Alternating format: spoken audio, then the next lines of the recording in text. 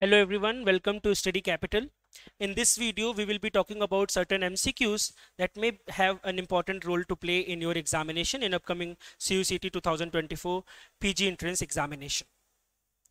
So, the first question is, The Princess Amidly by Tennyson is either it is a lyric, it is an elegy, a narrative poem, or a dramatic monologue. So as you know, Tennyson was a Victorian poet, one of the very important writers of the time frame. You have Tennyson, you have Browning, you have Matthew Arnold, three main important poets in the Victorian time frame.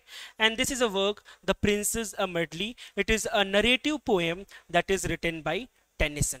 Narrative poem in the sense it is basically a serio-comic black verse narrative poem. Serio-comic means very similar to what you have during the time frame of Renaissance, the kind of drama that was written, tragic comedy, tragic as well as comic elements in the same drama. Same way, in a poem there are serious element as well as comic element that you will find in this poem, and it is also written in blank verse, and it is a narrative poem in a form of narration written by Tennyson, published in the year 1847.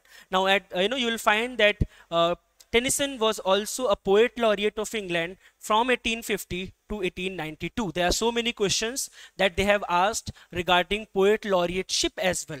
It began with Dryden. Dryden was the first poet laureate of England. He became poet laureate in 1668 and just after wrote a very famous work, that is a very important text in terms of criticism as well, Essay on Dramatic Poesy. After that, there was there was Nahum Tate, who was also a poet laureate. In 1813, Robert Southey became poet laureate when Walter Scott declined to become poet laureate, right? And then there is Wordsworth. When Southey died, he became poet laureate in 1843. He remained there till 1850 as well. There was criticism of this position throughout history. You will find how Wordsworth was criticized, not only by Browning, but also by P.B. Shelley. He called him a moral cynic because he accepted this position. When he died in 1850, Tennyson became poet laureate in 1850, and he remained there till 1892, a longest position till now. And in Simon Armitage is the present poet laureate. Last year they have asked question from this particular point as well. So this poem is basically written by Tennyson, and he was a poet laureate from 1850 to 1892. Now let's come back to what this poem has to say. So this is basically a story of a heroic princess, and you will find that she forswears the world of men and founds a women's university where men are forbidden to enter. Right? Obviously, this is one of the feminist poem that you are getting, written in the time frame when Victorian morality concept and other functions were happening. So at that time frame, women were not allowed to write. You would have so many writers, were writing using pen names, like you have Bronte sisters, you have even the male writers, they were using pen names to hide their identity for different reasons. And at that time,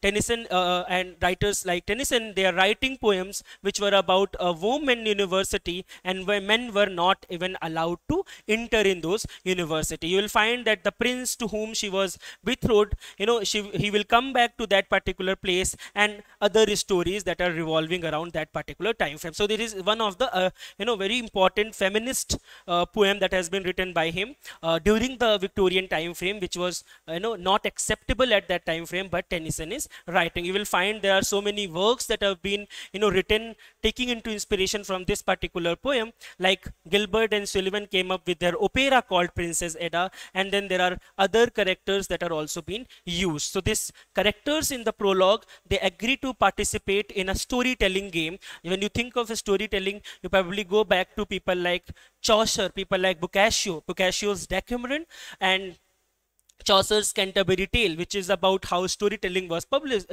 famous there. So you will find in the prologue as well, there are characters who agree to participate in a storytelling game about a heroic princess in days of old, based on ancient family chronicles. There are so many family chronicles, you might be knowing them as well. So the main narrative follows, given in 7 lengthy cantos. कैसे form में है? Cantos के form में है, with the prince as a narrator. This is all about this poetry. Go and find some more interesting facts about this poetry as well.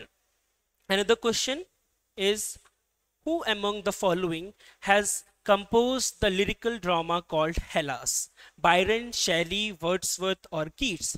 You know, these writers, they are primarily poets, but in your examination they have asked dramas that are written by famous poets, be it Victorian or romantic, right? You know, in Victorian you have Tennyson, Browning, and others. They're very famous for writing poetries, but they have also written plays. In the same way, these writers, they have also written dramas. Hellas is one of the dramas that is written by P.B. Shelley. It is a verse drama written in a form of poetry, and it was, you know, written in 1821 and published in 1822. Remember, this is also an important year because in 1821 Adonais was also published. When Keats died, Shelley wrote an elegy called Adonais and he published it in 1821, and the next year this particular work was published in 1822. You will find that it is about, you know, he wrote it while living in Pisa. That is why it is also a Pisa poem. Pisa poem is a collection of poems that is written by P.B. Shelley while he was living in Pisa. And you will find he was raising money for the Greek War of Independence that was going on. And that with this purpose, he has written this particular poem. It was to be his one of the last poems that was published during his lifetime. And this is a verse drama. I'm saying poem because it is written in the verse form. So verse drama is written from the point of view of Ottoman Sultan, and you will find it was inspired by Aeschylus' work called Percy. Aeschylus, you know, famous tragedian. So the drama, it focuses on Sultan Mahmud, who controls the Turkish attack on Greece. This is a reference to Renaissance. That is how Renaissance began, when in 1453 there was a fall of Constantinople by the attack that was done by Turkish people. So in that sense, this poetry, this question is also very important. Now, next question is, who among the following is not a Yale critic? A question from literary theory, right? They have introduced literary theory in your syllabus, and they're asking questions from very basic level, from, you know, writers belonging to which group or from which theory they are part of. Same way, there is a school called Yale critics. There are 4 critics: Hartman, Paul Deman, Miller, and Rolla Barthes. Yale critics were the followers of Derrida, who was a post-structuralist. And in out of 4, there is these people, Hartman, Paul Deman, and Miller. They were Yale critics. But Rolla Barthes is not a Yale critic. Rather, he was a bridge between structuralism and post-structuralism. तो Yale critic क्या है? Yale critic ऐसा नाम है जो Derrida के followers हैं, जो Derrida के deconstruction की जो theory है उसको वो accept करते हैं. तो कई सारे theories हैं जो 1970s में येल यूनिवर्सिटी के साथ कनेक्ट हुए और डेरिडा को फॉलो करते हैं, उनको हम येल क्रिटिक्स बोलते हैं.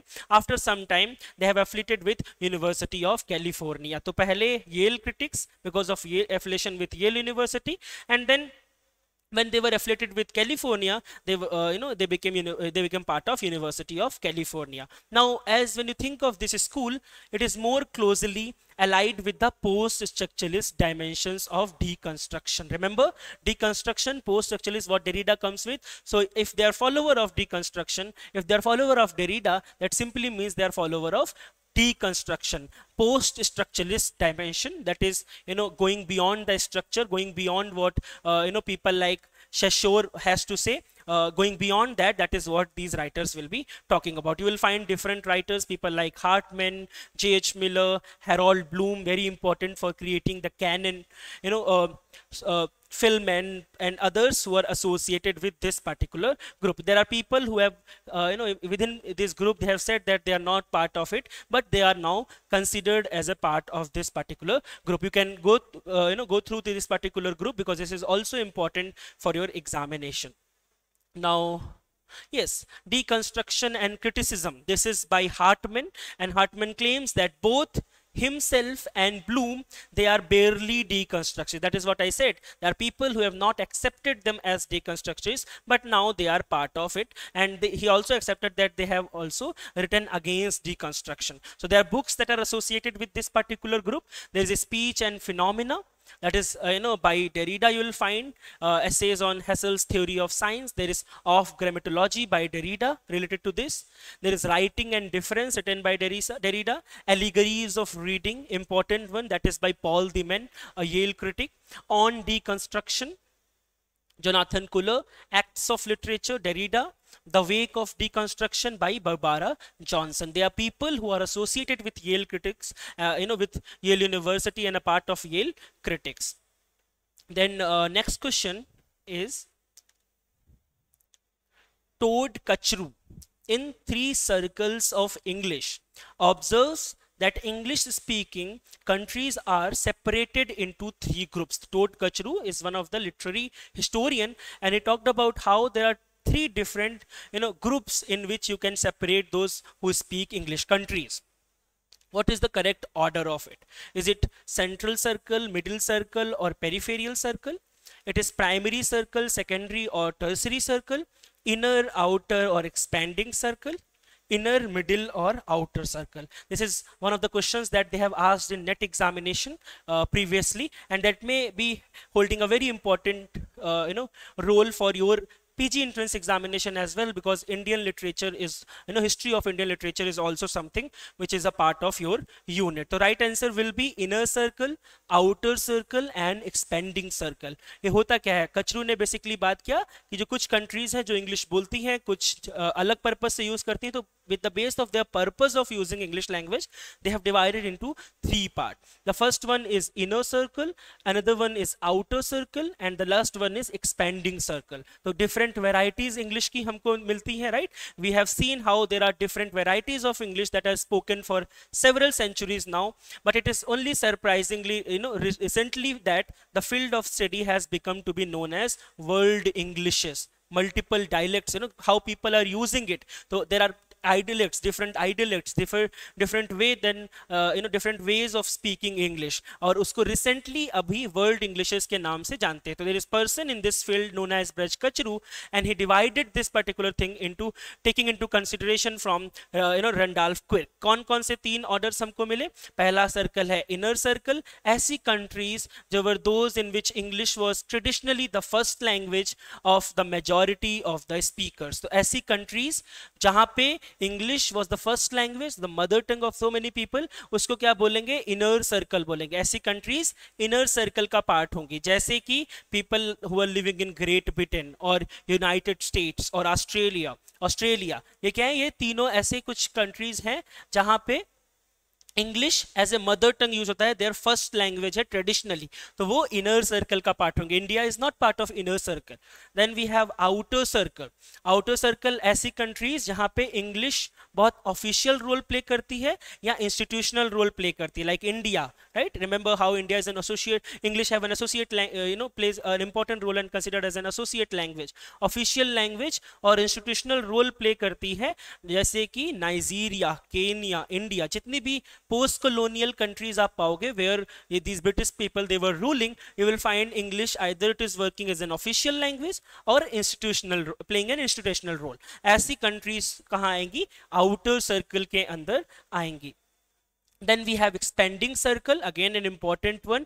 ऐसा कौन सा circle है? ऐसी countries उसके अंदर आएंगी जो English, जहाँ पे English जो है वो केवल और केवल as a foreign language use होती है. Just think of it. First, countries जहाँ पे English is a mother tongue. Second countries जहाँ पे English is use an official purpose, और तीसरी ऐसी जहाँ पे इंग्लिश को फॉरेन लैंग्वेज की तरह यूज किया जाता है. English is not a foreign language for us now because we are using it for different purposes, but there are countries were in part of expanding circle and they use English merely as a foreign language. There is no institutional purpose, there is no official purpose that English is serving, such as China, such as Japan, and there are other more countries which are part of expanding circle. तो अगर आपसे exam में पूछता है English किस, India का English जो है वो किस सर्कल में आएगा, तो you should be knowing that.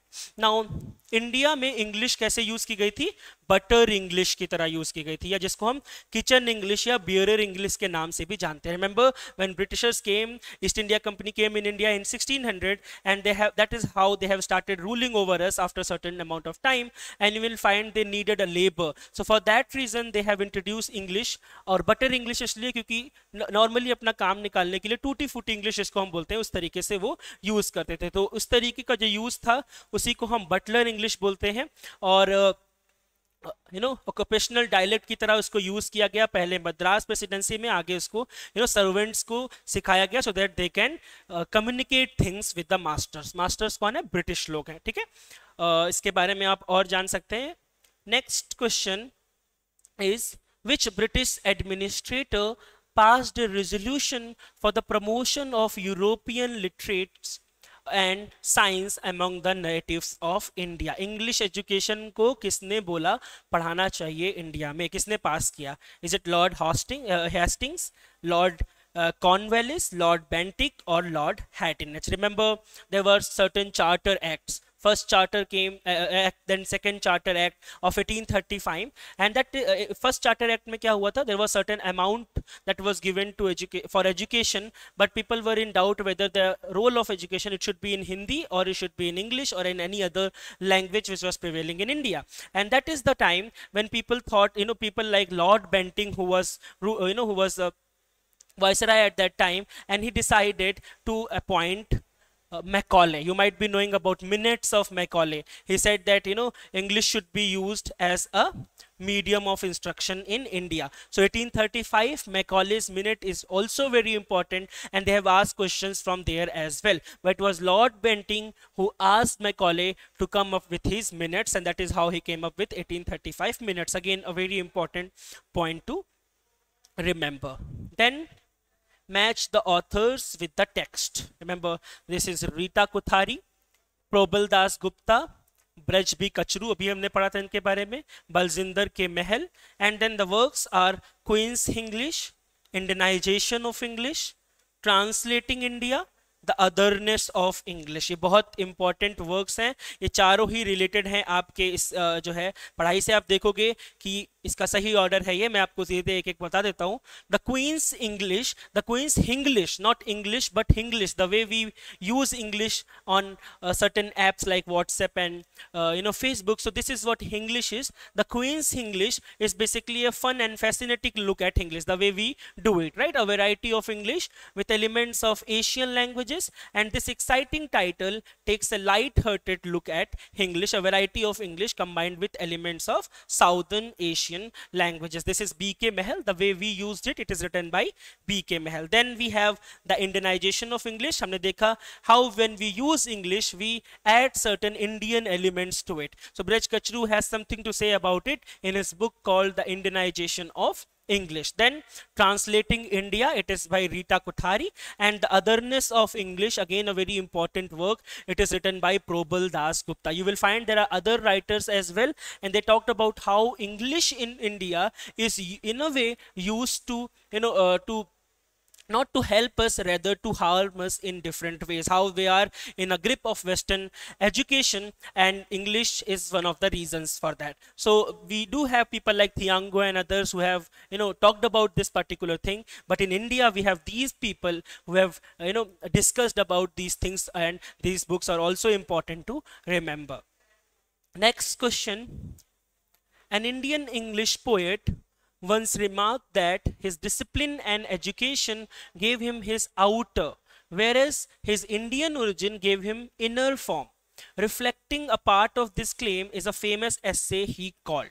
So, Indian English poet ने बोला कि जो आउटर फॉर्म है वो उसकी एजुकेशन और डिसिप्लिन से आ रहा है, बस उसका जो इंडियन ओरिजिन है उसकी वजह से उसका इनर फॉर्म आ रहा है. देयर इज एसे, 4 एसेज आप देख रहे हो. Is there a native way of thinking? Can the subaltern speak? Where do we go from here? And then is there an Indian way of thinking? There is no work called is there a native way of thinking? Is there an Indian way of thinking? It's a very important work by A.K. Ramanujan. You might be knowing him because he's a very famous poet, used vernacular language, dialects and references in his poetry. But he has written this text called Is There an Indian Way of Thinking? Because there was a debate going on related to is there an Indian way of thinking or not? And when you will go through this essay, you will find he talked about how there was a Russian dramatist, and he used to perform used to perform his dramas while talking about the same sentence in 5 different manner. कैसे एक sentence को आप anger के साथ बोल सकते हो, कैसे एक सेंटेंस को आप हंस के सेम चीज को बोल सकते हो, अलग अलग एक्सप्रेशंस उसको टेस्ट करते थे। In same way A K. Ramanujan ने क्या किया, he asked this question, is there an Indian way of thinking, and he responded in 5 different ways. पहले इस पे फोकस करके, इंडियन पे फोकस करके, वे पे फोकस करके, थिंकिंग पे फोकस करके, and he responded to it कि there was an Indian way of thinking but there is no more Indian way of thinking. And this is to ask whether if anything which unites India in general or not, because we are, there are so many communities, there are so many languages that we speak, so to unite India with one thing is not possible, not with the language, not with anything. There is nothing which is universal in India, and that's why he will be talking about it, how we are not actually thinking about one being, one finding about one thing that is common, but there is nothing which is common in India. There was nothing which is which is an Indian way of thinking. It used to be in Puranas, but it is no more present today. And he also talked about whether we do is there an Indian way of thinking or it is not as well. So different dimensions he will be discussing, that we will be taking these things further down. But it is an essay which is written by A.K. Ramanujan, and you will find these things, and he says that it does not exist now, it used to be. And he will talk about that there is nothing which is universal in India. Remember, there is nothing which is universal in India. Even proverbs which talks about for example something which is moral, but you will find in India, if there are proverbs like कि अगर कुछ झूठ बोलने से किसी का भला होता है तो हमको झूठ बोल देना चाहिए, राइट? तो ऐसे बहुत सारे versions, that means morality is also fix in India, there is nothing which is universal, and you will find A.K. Ramanujan talks about these things in his essay. You'll be dealing with these things in our classes as well. So for now, next question, Macaulay's minute, remember 1835, right? Sought to 4 options: promote European literature and science among the natives. Second, impart knowledge of English literature and science through translated texts. Encourage branches of native learning by more useful studies. Stop expenditure on the publication of Oriental works and spends funds only on English education. क्या इसका सही answer होगा? ये 4 options में से आपको choose करने हैं, and the right answer is he talks about to promote European literature and science among the natives and stop expenditure on the publication of Oriental works and spend funds only on English education. ये उसका पूरा function था। तो आप देखोगे there is nothing about translation text, there is nothing about native learning, because he was against native learning. So obviously we will be talking about English language, using English mediums for education, so there was no role for native learning, and he was not talking about translation text as well. So it is just about using English education, and fund is is using spend to fund to spend on English education. That is the right answer. Then next question, there are certain statements. Manusmriti was translated in English by William Jones. This is the first option. Second, Abhigyan Shakuntalam, very famous. It was translated in English by James Prinsep. Remember, translation studies is also a part of your syllabus, right? Kalidas is known as the Shakespeare of India. This is true. You might be knowing this, but about first and second, you have to choose which of the statement given above are correct, right? So the right answer will be first and 3. Why? Because Abhigyan Shakuntalam was first Indian drama to be translated into a Western language, and who was the person? It is Sir William Jones who translated it in 1789. So William James Jones जो है वो पहले इंसान है जिन्होंने अभिज्ञान शाकुंतलम को translate किया था पहली बार। तो सेकेंड स्टेटमेंट जो है वो आपका गलत हो जाता है। Then it was a drama by Kalidas, who composed it in about the 5th century CE, that is generally considered to be the greatest Indian literary work of any period. Now Manusmriti के बारे में आप जानते होंगे, recently बहुत debate में था after what happened in JNU. So Manusmriti was one of the first Sanskrit text studied by European philologists. You will come across the references of Manusmriti in Nietzsche as well, in Goethe, in German literature as well, and they have talked about it in positive manner, not in negative manner. Now this work is first translated into English by Sir William Jones. तो translation से बहुत questions आते हैं, आपको ये भी चीज याद रखनी है. So his version was published in 1794. So thus first statement is also correct. Kalidas is known as the Shakespeare of India, obviously because of his space in Indian literature. So the place that Shakespeare enjoys in English literature is the same place that is enjoyed by Kalidas in Sanskrit literature. Now next question, identify the correct players. Ivan McEwan, Amsterdam, is very famous work. Italo Calvino, postmodernism. If on a winter's night a traveler, you will find there is one traveler and he is reading a book called If on a Winter's Night a Traveler, a very important postmodern technique where in a book you are reading the same book, a character is using the same book. Amitav Ghosh, The Circle of Reason, again an important text. Why? Because you will find this is the first work where Gulf was introduced, Gulf place was introduced for the very first time. D.M. Thomas wrote Everest Hotel.